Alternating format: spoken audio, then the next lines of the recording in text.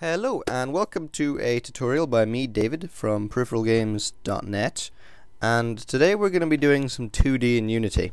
Now, bear with me, I think I'm on my 7th take, so I might be a bit frustrated, but anyways, well, I got GIMP open here, and I got a 10 by 10 square, white square, should I say, that we're going to do our pixel art in. Now this is not a pixel art tutorial, this is tutorial about how to do 2D in Unity, so I'm not going to do something fancy. So I'm just gonna do the PG logo. Let's do that. There we go. PG. Okay. Now, a couple of things we need to do. First, go color and color to alpha, and white is fine. So we now get an alpha background, and obviously that is how the sprite will display in Unity. The transparent area will not show up and the colored area will.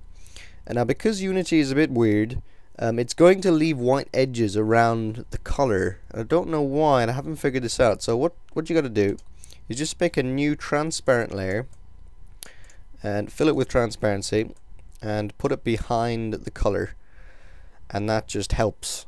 For some reason, I don't know why. And the last thing you need to do is to scale image up, because Unity will try and smooth out a small image when it scales it up in the engine. So if you scale it up here and you don't lose your pixel art, then perfect.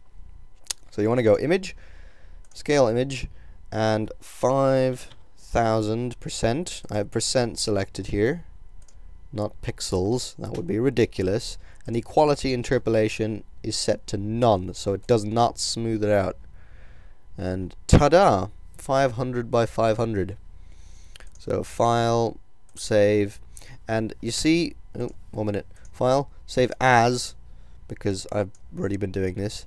So I'm in my Unity assets folder here, you see that, and then, let's make this a bit smaller. Gonna give it a name, pixel, and the file type must be PNG, which is down here. Still too big. Can't see. Okay. So pixel and then save. Excellent. And it'll say to you here the image should be exported before it can be saved as PNG for the following reasons. PNG plugin can't handle layers. So merge visible layers is fine. Do that and then click OK on that. Leave all that as default and jump into Unity. And there you have your pixel, with a black is the transparent area, and you want to put GUI on here and true color, and you get the nicest quality then.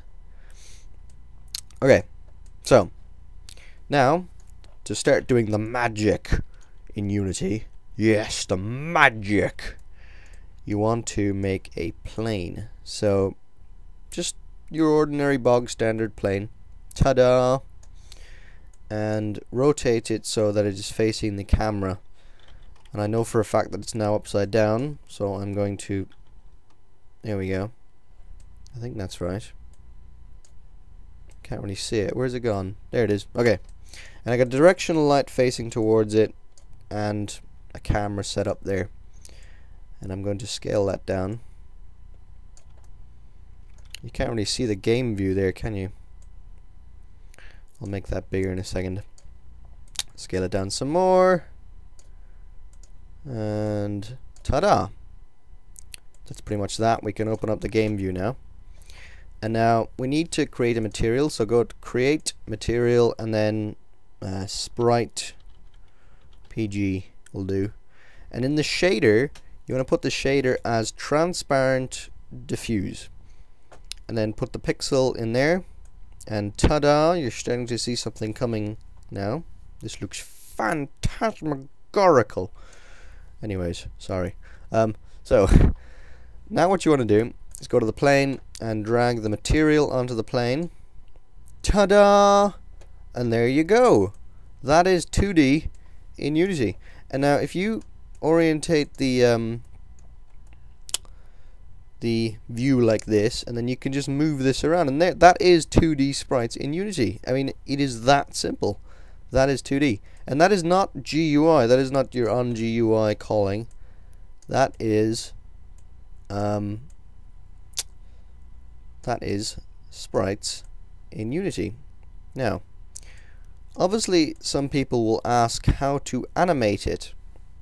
Well, I've thought of that as well. Haha. So, I've developed this little, very simple little script. You don't have to be a coding genius to get this. I will help you through this script, I promise you. Right? So just go up to create and C# script, and we're gonna go animation. Was a fine name, I think. So, oh, and also I should tell you that I've created in here a whole load of frames of an animation just to test it out. Obviously this is a crap animation, as you can see, but that's fine. Oh, okay, I didn't mean to do that. This is just to show you. I've got 1 through to 10 of this little orange thing with a black dot in the middle moving across the screen. Ta-da. And obviously you can have a guy walking, I don't know, something like that. So let's just open up MonoDevelop by double clicking on our script file, and I'm going to make this bigger so you can see it. You don't need update for now. In this script you don't need update. So what we want to do is first we need to define some variables. So I'm going to go public because I want this variable. That means, for anyone that's not a coding genius, that means this variable is available to the public, or anyone can change it. And then it's going to be a float is its type, and float is for floating point variable, or a decimal number basically for anyone else.